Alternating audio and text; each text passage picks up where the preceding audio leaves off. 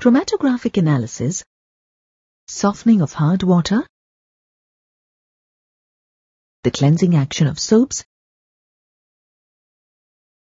and purification of water are all surface-mediated chemical processes. In these examples, the reactions occur at the surface. The branch of chemistry that deals with the study of the phenomena that occurs on the surface or interface, that is, at the boundary separating two bulk phases, is known as surface chemistry. An interface is a surface that forms a common boundary between two different phases, such as an insoluble solid and a liquid, two immiscible liquids, or a liquid and an insoluble gas. The two bulk phases refer to the pure compounds or solutions involved in the reaction. The interface is represented by putting a hyphen or slash between the two bulk phases involved. For example, solid-liquid or solid/liquid. Surface chemistry is an important branch of chemistry as a number of phenomena like dissolution, crystallization, corrosion, heterogeneous catalysis, and electrode processes occur at an interface. Let us consider two molecules, one present in the bulk and the other on the surface of the liquid phase. The situation for the molecule on the surface of the liquid is different from the one in the bulk of the liquid. The molecule in the bulk experiences a balanced force of attraction from all directions. However, the molecule on the surface is surrounded by liquid molecules of the same phase and also by fewer molecules from the gaseous phase. As a result, the molecule lying at the surface experiences an unbalanced force or some net inward force of attraction. Similar inward forces of attraction exist at the surface of solids. If you put solid charcoal in a closed vessel containing oxygen, you observe that oxygen molecules are attracted to the solid surface of charcoal. As a result, the concentration of the gas on the surface of the solid increases. The same reaction occurs if a liquid put into a closed vessel containing gas. The gas molecules will accumulate on the surface of the liquid.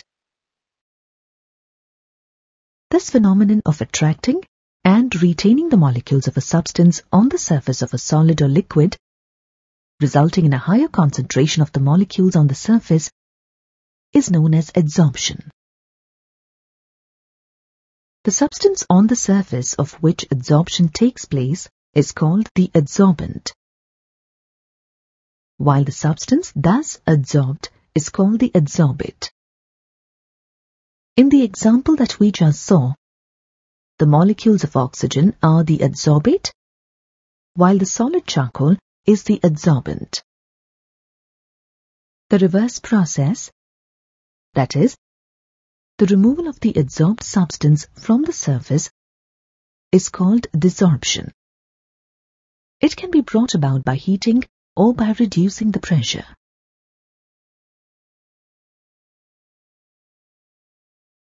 The adsorption of a gas on the surface of a metal is called occlusion. For example, hydrogen is adsorbed on the surface of nickel or palladium. It is important to note that adsorption is a surface phenomenon. Hence, greater the surface area of the adsorbent, greater is the extent of adsorption.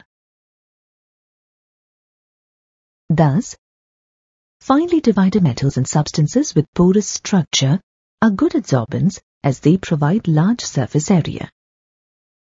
Charcoal, silica gel, alumina gel, and clay act as excellent adsorbents. Let's look at some examples of adsorption. While clarifying sugar, an aqueous solution of raw sugar is passed over beds of animal charcoal.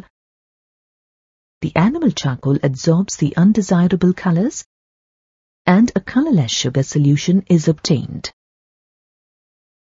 When delicate electronic equipment is stored, silica gel is used as a dehumidizer, since it makes the air dry by absorbing the water molecules present in it.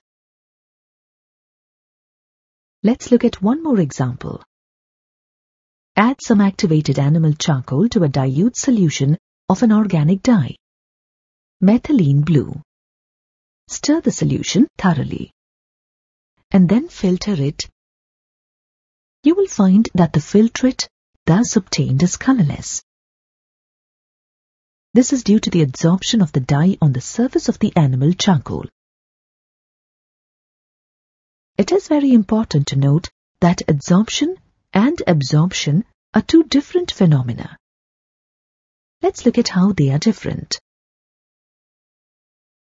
The term adsorption refers to the attraction and retention of the molecules of a substance only on the surface of a solid or liquid, while absorption refers to the passing of a substance through the surface into the bulk of a solid or liquid. Adsorption is a surface phenomenon, whereas absorption is a bulk phenomenon, and the substance is uniformly distributed throughout the bulk. Let us understand this difference through an example. If a piece of chalk is dipped in a solution of ink and then broken, it is found that the actual pigment, the ink, is present only on the surface of the chalk and has not moved into the bulk of the solid. However, the solvent in which the pigment was present has uniformly passed into the bulk of the solid. Thus, the color component of the ink has undergone adsorption, while the solvent has been absorbed by the chalk.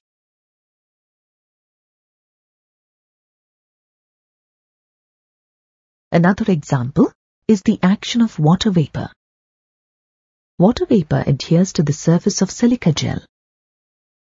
This is an example of adsorption, since the molecules are retained on the surface of the adsorbent.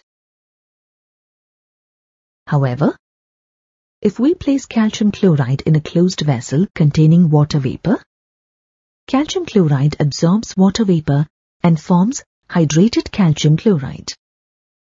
This is an example of absorption, because water passes through the solid surface of calcium chloride. Sometimes, adsorption may be followed by the dissolution of the adsorbate in the adsorbent. This means that first, the material appears on the surface of the adsorbent and then passes into its bulk. When the two processes occur simultaneously, it is known as sorption. Dyeing fiber is an example of sorption. Dyes get absorbed as well as absorbed on cotton fibers. Let us now look at the thermodynamic aspect of adsorption. Adsorption is accompanied by a decrease in the residual forces of the surface. This implies that some energy is released when the molecules of the adsorbate get attracted to the surface of the adsorbent. That is, the change in enthalpy, delta H, is negative for the process. Also, the degree of freedom of the adsorbate decreases upon adsorption, which means that the change in entropy, delta S, is also negative for the process. We know that for any thermodynamic process to be spontaneous, the Gibbs free energy change, delta G, must be negative. The Gibbs equation is delta G is equal to delta H minus T delta S. So, delta G can be negative if delta H is sufficiently negative, since minus T delta S is positive for the process of adsorption. when delta H becomes equal to T delta S, or when delta G becomes 0. The adsorbate and the surface reach a state of dynamic equilibrium